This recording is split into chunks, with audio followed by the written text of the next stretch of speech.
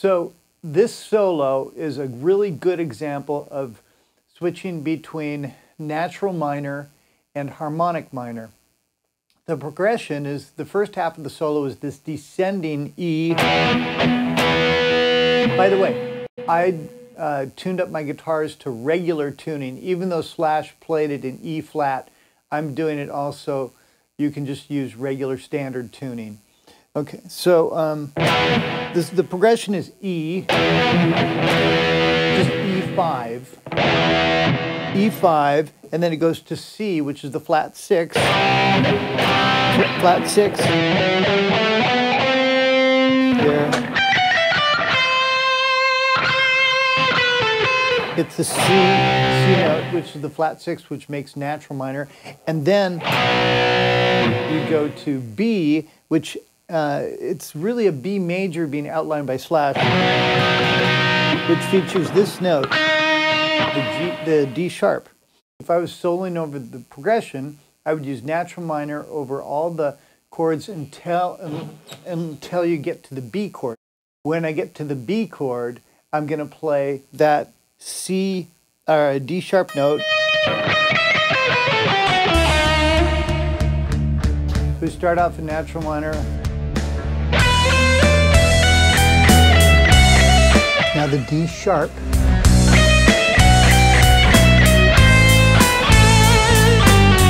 When we got to the B, I played the D sharp here.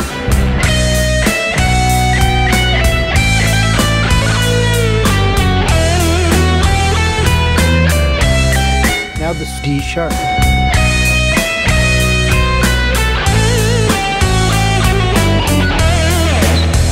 So I just wanted to say you could do that. You could use the jam tracks, both the fast one and slow one, and practice going from natural minor and then into harmonic minor over the B.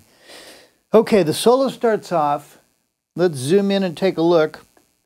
We're in E minor pentatonic, or E natural minor. Basically this pattern and this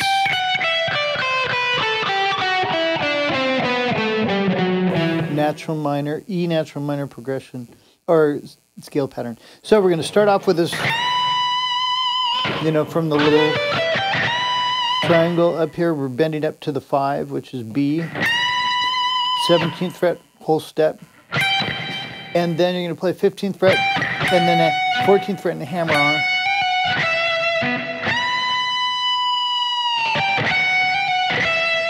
Then this cool lick. So you're going to play 15th fret, and then 14th fret, and hammer on.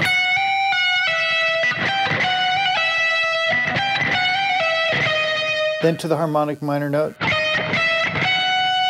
So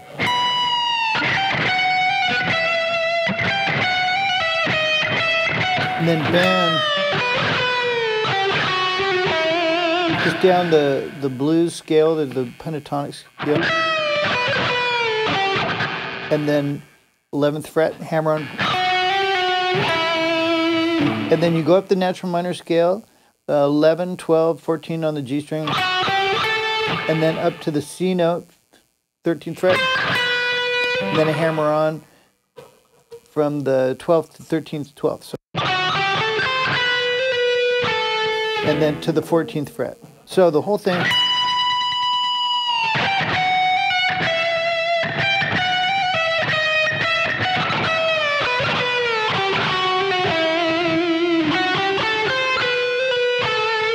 And also, the bends on the 15th fret are more pre-bends in reverse.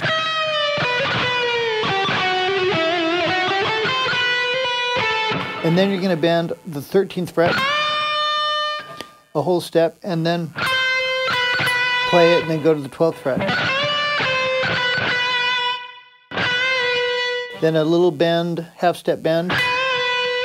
Go to the 14th fret, and then up to here, 15th fret.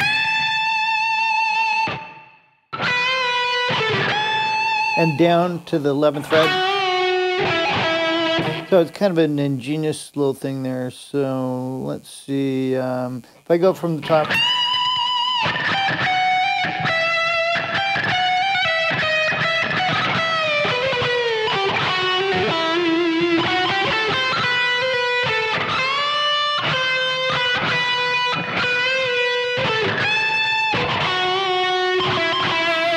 Okay, so now we're doing the...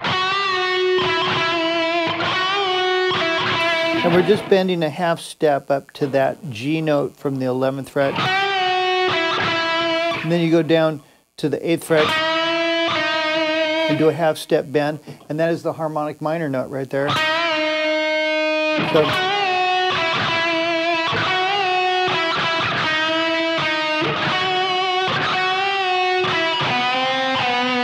and then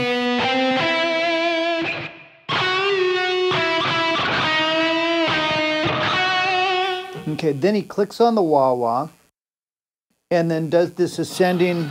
The way I play it is